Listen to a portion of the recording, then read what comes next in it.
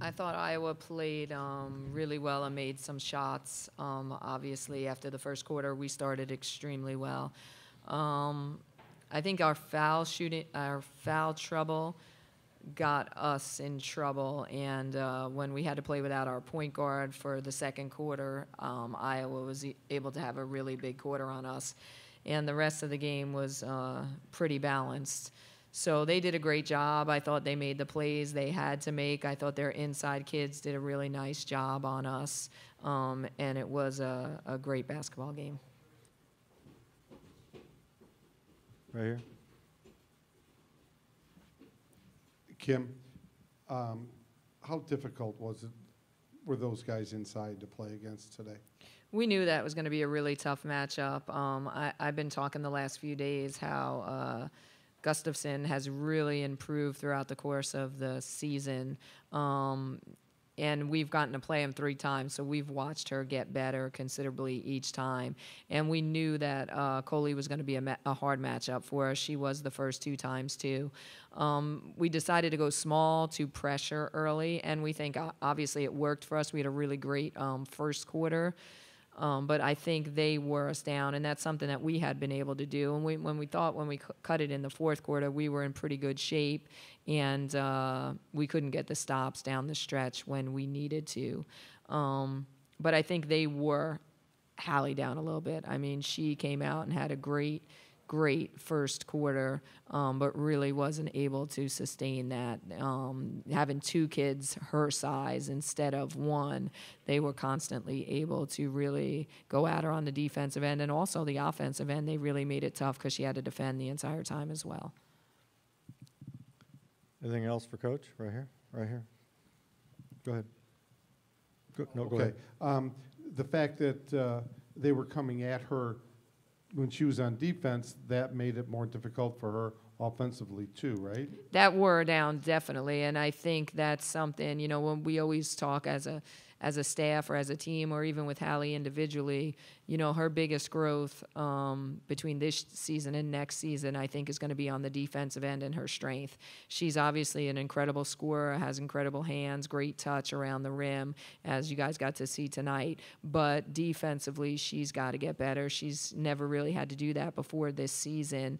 And as tough as it looked tonight, she has improved, but she still has got a way to go. So when you have to play against 2 bigs down on defense and then come and try to do it down on the offensive end, if you're not have an incredibly high level of fitness and an incredible motor, you get worn down. And I think she did tonight.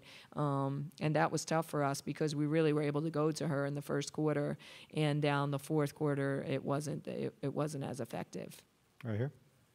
Coach, with Sierra having to leave the game in the first quarter, you lose arguably your best perimeter defender. What did you try to do as a team to make up for that loss on the defensive end? Well, I don't think that we did make up for the loss. The second quarter was really tough for us without her in the game. Not only is she our best defender, I also think that she runs our team. And now we had to put a point guard, as a freshman, a point guard in a position to have to run our team for the remainder of the first quarter and then the second quarter, and Boogie. And that she's not experienced really at that position as well. So when we lost Sierra, that was a really tough quarter for us. And it's interesting, Sierra's never in foul trouble. She never probably has, I don't know if she's ever had 3 all season long. Maybe 1 time she's been in foul trouble and fouled out this year. So I thought they did a good job of really attacking her and drawing those fouls. And it's funny because early on we asked the officials to look at it because I thought she was getting hooked. But Disterhoff did a great job of drawing attention to that and really taking advantage of that matchup and drawing fouls on C. And that really hurt us. We kept her in because you saw what happened when she was out. So we knew that we were going to have to keep her in, but they just continued to attack her, and we got unlucky with that call. And that was a big turning point in the game. But I think, we're at the point now, if someone comes out, some other people have an opportunity to step up, and we weren't really able to take advantage of that today. Take one more. Can you talk about their freshman, Tanaya, because in that second quarter is when she started bringing them back with some of her passes, and then in the fourth quarter when you got within 2 and then still at 6, I think with the shot clock down, she found Coley for a big basket, and then right after that, a transition, it started widening.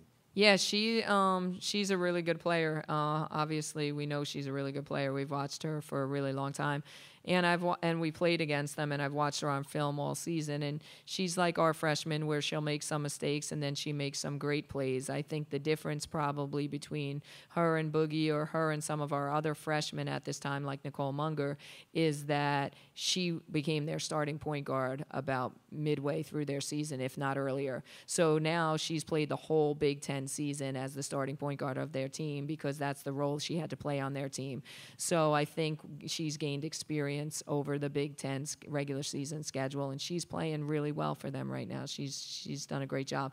They're a similar team to us. They have young kids, a young post, a young point guard, as we do. So I thought it was going to be a great matchup today. Thank you, Coach.